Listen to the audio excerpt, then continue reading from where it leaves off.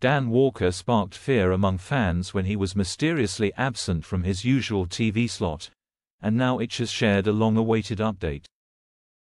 Dan Walker has clarified in spite of the public health scares Itch has had in the past, he isn't battling now. The Channel 5 newsreader, also well known for his classic FM radio slot, took to Twitter to set the record straight.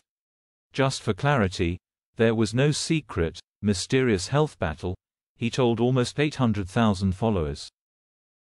I was away because I was doing some filming for a new show on Channel 5 with Helen Skelton, and then I had a holiday with the family, he explained.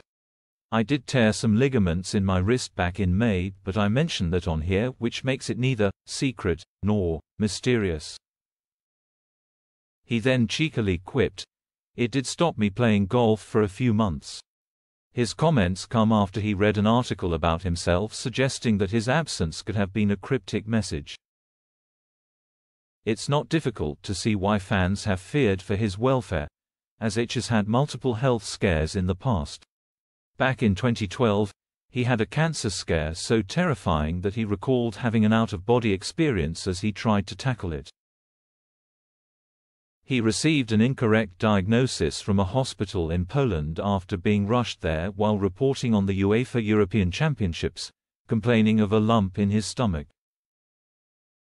Dan told Kate Thornton on her White Wine Question Time podcast that he'd received the horror news in the early hours while lying in a hospital bed. At about 2 o'clock in the morning, a Polish consultant came in and told me that I had cancer because they'd seen some shadows on my kidney, and he used the word tumor, he explained. He got the all clear from a different consultant just 6 hours later, but it was still a grueling experience, as 8 liters of saline were pumped into him to kickstart his ailing kidney function. My head was about twice its normal size, the horrified presenter recalled. Every part of my body was swollen and I couldn't even get my boxer shorts on. Much more recently, Dan was involved in a 2023 bike crash which left him unconscious for 20 minutes and painfully bruised his face. Following that, Dan had the injury that he referenced in his most recent Twitter post, but he has assured fans H is feeling fine now. However, fans saw the funny side of his reported health battle, with one quipping, "I'd have milked it.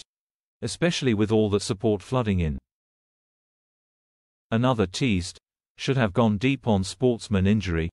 Could argue playing golf is a secret health battle."